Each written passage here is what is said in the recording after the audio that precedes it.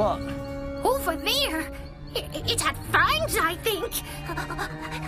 Oh, your eyes are just playing tricks on you. I wish they wouldn't. If you hadn't forgotten the lantern, we could see where we were going. Who needs a lantern? We're lost, aren't we? Who says we're lost? This is exactly where we were the last time we came through here.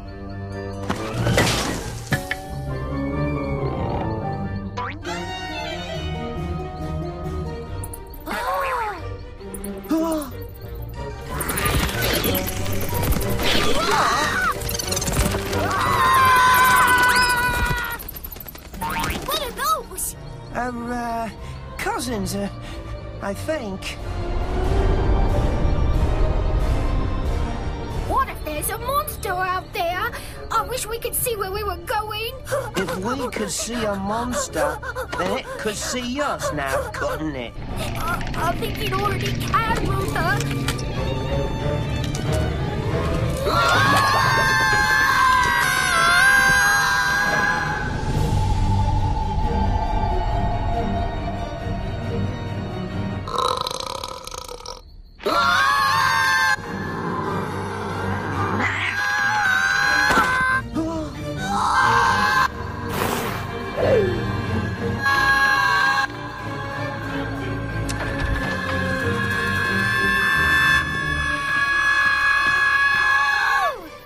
Luther got us lost in the dark, Theo. I what?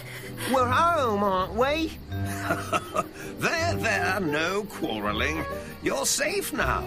You should carry a light when you're out at night. I told you so.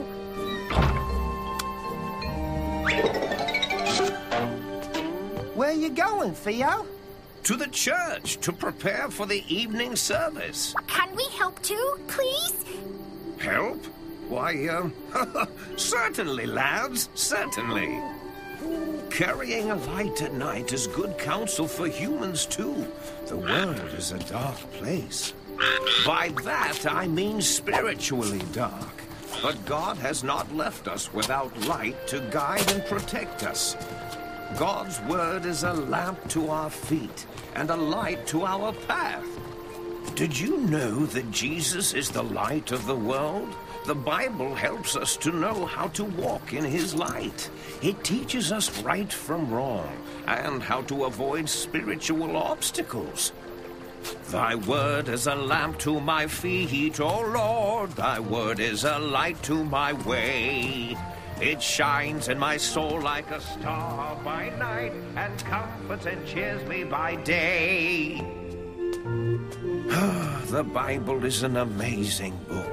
It is our Creator's training manual, as it were, that gives us everything we need to live godly lives that please Him. Unfortunately, some people think of the Bible as just another piece of literature.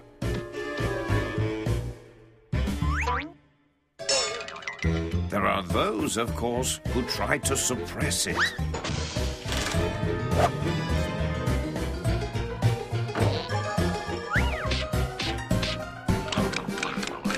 Sadly, there are those who rarely open it. But the Bible is the very Word of God, every word of it.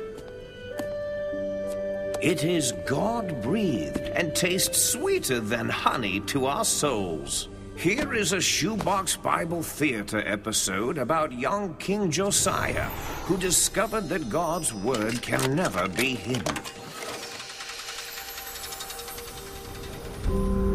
When King Ammon ruled in Judah, it was a very dark time in Israel's history. He was a wicked king, even more so than his father, King Manasseh, and both kings displeased the Lord very much. Like his father, King Ammon disobeyed God's word by worshipping false gods made of wood and stone, instead of the one true God of Israel. The priests in Judah were wicked also, worshipping the false gods of the Canaanites. Neither did they worship God in the temple of Jerusalem, as he had commanded them. But instead, they worshipped in various high places where God had strictly forbidden them to worship. The Bible tells us that the temple had long been abandoned and had fallen into ruin.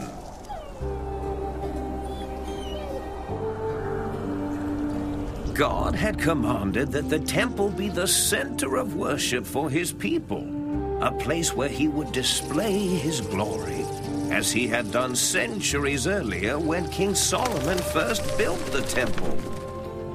But King Ammon and the religious leaders of his day did not follow God's word. Instead, they discarded it in one of the rooms in the temple, no longer finding it necessary. In time, God's word was completely forgotten. Yes, it was a very dark time.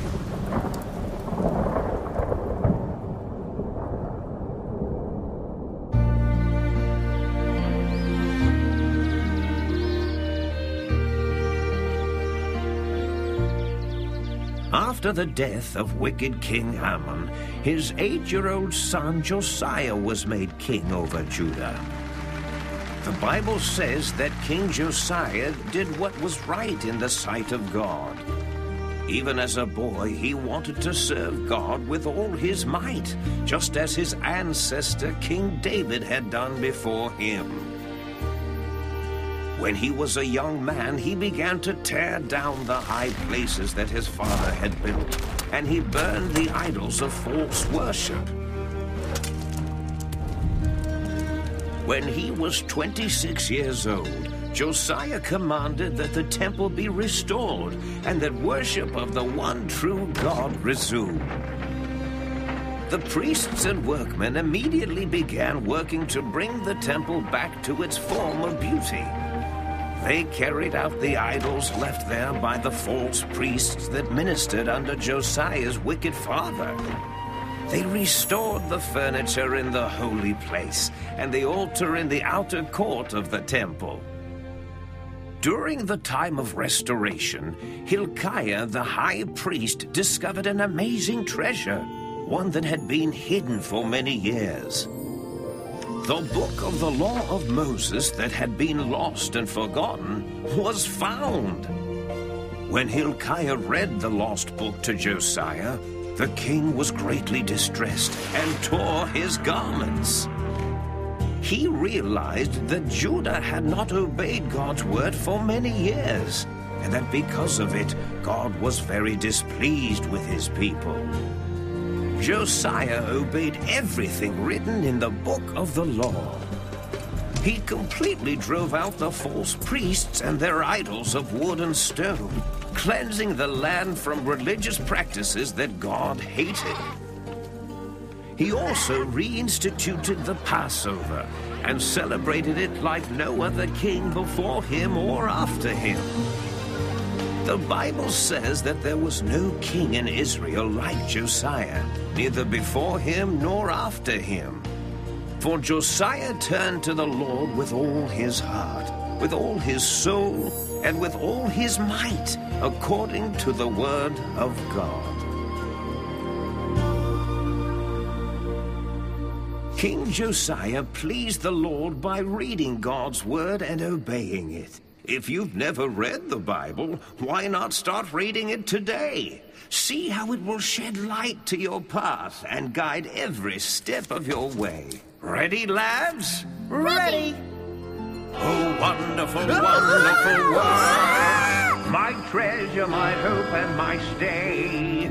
Each promise recorded delights my soul and brightens each step of my way. What are you doing, Belfry? Theo said the Bible is a lamp unto our feet. Now we can see where we're going at night. See? Oh, yes, I can see clearly now.